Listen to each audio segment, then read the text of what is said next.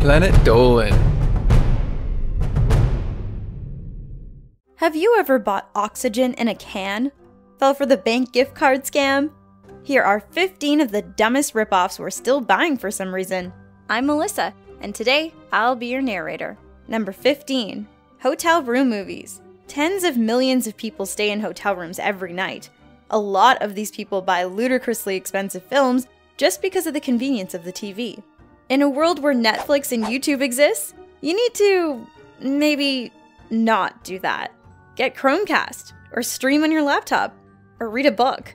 Books don't cost $20 a read. Number 14. ATM fees. All of us at some point have been so lazy that we'd rather take the $2 or $3 hit rather than walk down the street to find our own bank's ATM. But you can just hit up a supermarket and take money out with no fee.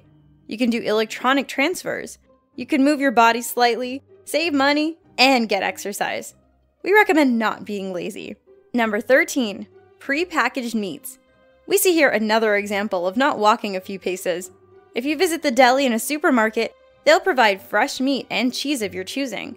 Check out the package section though, and you'll be looking at the same products, only 20 to 60% more expensive. Support your deli. They need you. Number 12. Oxygen in a can. Now, these aren't the same as oxygen tanks, which are mainly used medically for people with lung problems. Nope, these are just cans with oxygen that you whiff, and they're scented. Usually, these things are aimed at tourists who don't want to breathe that nasty, polluted air, and instead want to breathe nice mountain air from some exotic country.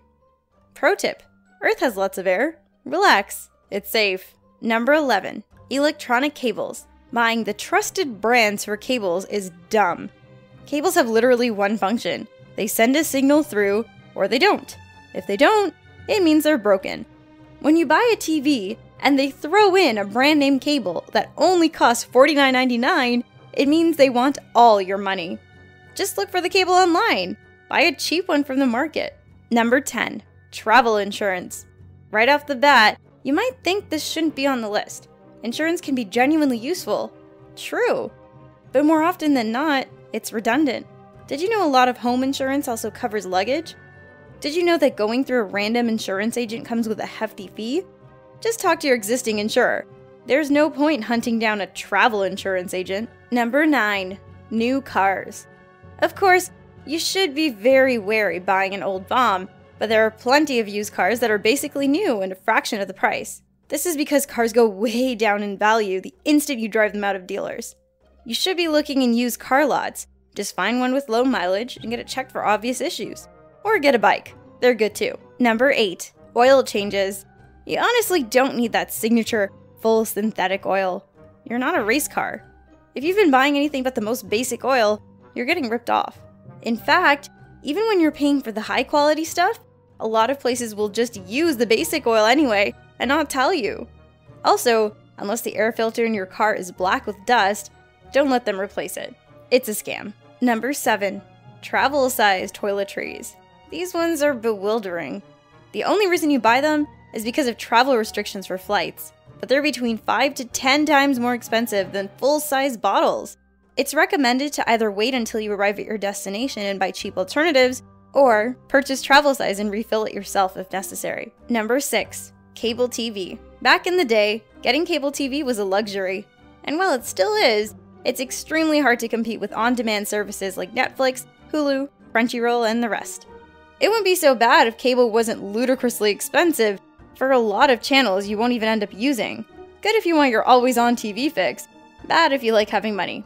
Number 5. Weddings. Don't fall into the trap of buying anything with the word wedding in front of it. There are some things you can't avoid, like a wedding dress. But you don't need a wedding hotel room or wedding earrings. The instant that merchants hear that word, the cost of everything immediately shoots up by 50%. It's your special day, but when it comes to your wallet, use some subtlety. Number 4. Bank gift cards. This is a neat idea for a gift, until you realize it's actually a burden and you've done a horrible thing. You'll buy a $100 card, and they'll charge you a few bucks just to buy it. Then, some banks actually charge you a monthly fee just to have it exist.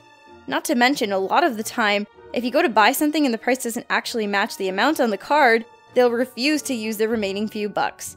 Just give the person cash. Number 3. Insurance for pets. Insurance may often mean the difference between life and death for your pet if you're on a budget. But the reimbursement is so laughably inconsistent, you might as well just keep the insurance money. Over the course of the pet's life, you'll spend thousands on insurance and maybe never use it. Surgery would have cost that amount anyway. Then you might get a refund of between 20 to 90% of what you paid, assuming the accident wasn't on the exemption list. That's a crazy dice roll. You might as well put that money on a bank gift card and pay fees. Number 2. Fast food, chips, and drinks. Most of the revenue generated by fast food comes from these. McDonald's sized their French fries to absolutely perfect mathematical sizes purely to fit more in a box for shipping.